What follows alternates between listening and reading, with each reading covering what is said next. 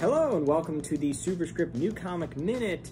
This week I am looking forward to reading Demon Days Cursed Web. This is an anthology book by Peach Momoko, written and illustrated by her. This is classic Marvel characters reimagined through Japanese folklore. And we've got Cullen Bunn's Basilisk. This is an excellent horror series featuring some very frightening cults. It's very gruesome. I'm liking that one a lot. Very engaging. Wonder Girl by Joelle Jones. The art in this book is also excellent, so if you're looking for a new book featuring some Amazons, check that one out. And then we have the second printing of the first issue of Mirka Andolfo's Sweet Paprika. This is sort of, imagine a Devil Wears Prada type of story, but set in a weird fantasy world. So check it out. Hello! Books I'm excited to read this week include Batman Fear State Alpha, first issue of the new Batman event written by James Tynion. Last Annihilation of Wiccan and Hulkling, issue 1. Firepower by Kirkman and Samney. This continues to be excellent. We have the first trade if you want to get caught up, and then you can catch it in issues.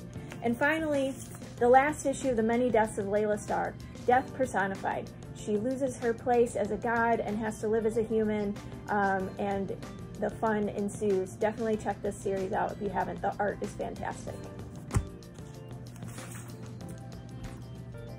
And this week I am excited to read Telepaths, a book that is once again set in J. Michael Straczynski's new Resistance universe. If you haven't read any of those books, check them out.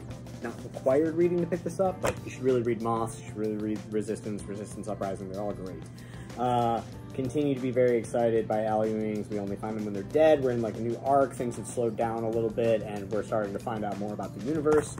And the Midnighter Annual. Midnighter, been one of my favorite characters way back since Warren Ellis's run on The Authority. And then finally, Dark Ages by Tom Taylor. Tom Taylor is probably one of my favorite writers in mainstream comics right now, and the fact that he is doing a Marvel book is very interesting to me.